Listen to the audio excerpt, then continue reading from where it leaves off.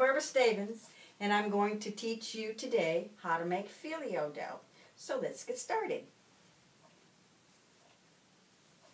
I love my little baker's hat. I have to wear it just to keep, hair out of my eyes and out of the food.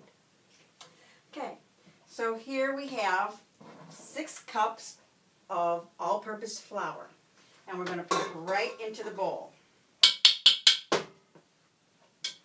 Alright, I have the juice of 1 lemon, and I have 1 1/3 cups of the hottest tap water you can get.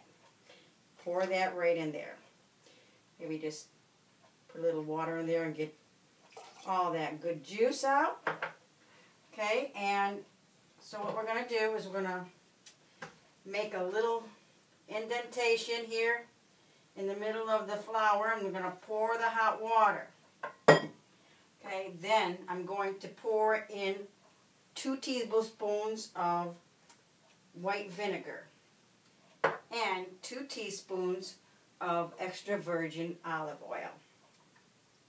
Get that all in there. Alright, we're going to mix that really good. As you can see, just keep mixing. Now this is the first time I've ever made it, so this is going to be a real challenge for me, but I've wanted for a long time to make this dough because I like to make a lot of pastries, and I want to make a quiche, but I didn't want to really make the regular pie dough.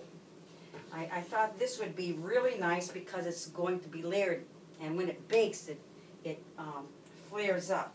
So I thought that would be really nice. Okay.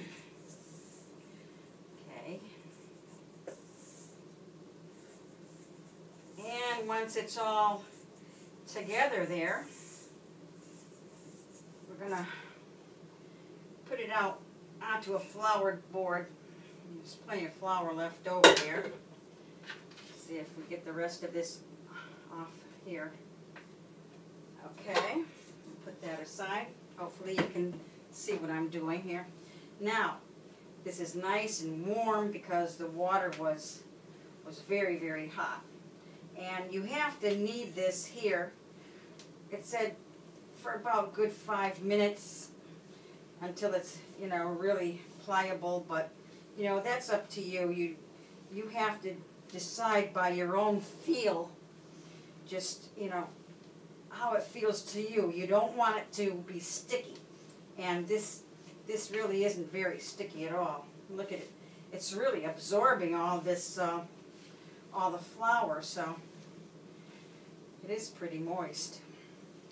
Now, one thing about Phyllo dough when you're making it is you can't use it right away.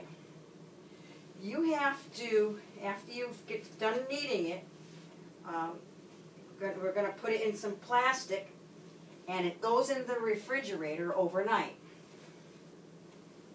So this here is just part 1 of my Phyllo dough episode.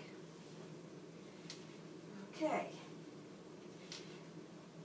It's pretty good, actually. I think it's really, I worked it really well. May not be all of 5 minutes, but, well, just keep going. It says you have to have at least 1.5 cups to 2 cups of extra flour on your board. And I love my top of my stove because, I can sanitize it, bleach it, and run it down with some clear water, and I use paper towels to get it all dried up and get the bleach residue off there too. You don't want your food tasting like bleach, so. But get it sanitized, get it really clean before you start working on it. And now, I think my dough is really good. And tomorrow I'm going to set my roller up on my KitchenAid, because that's what we're going to do. We're going to be using that. We're going to roll this out, and then I'm going to make it in sheets. And, okay. Step number 1 is done. Oh, dear. Throw that back in there. Come on out. Bottom, top. Good. Okay, there's the beautiful dough. Now you want to make sure you get it as airtight as possible.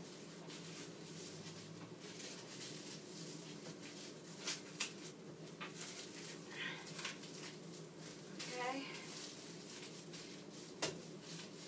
There it is. Now this is ready to go in the refrigerator. Okay, this is episode 1, and thank you for watching, and be looking for my second episode. Thank you.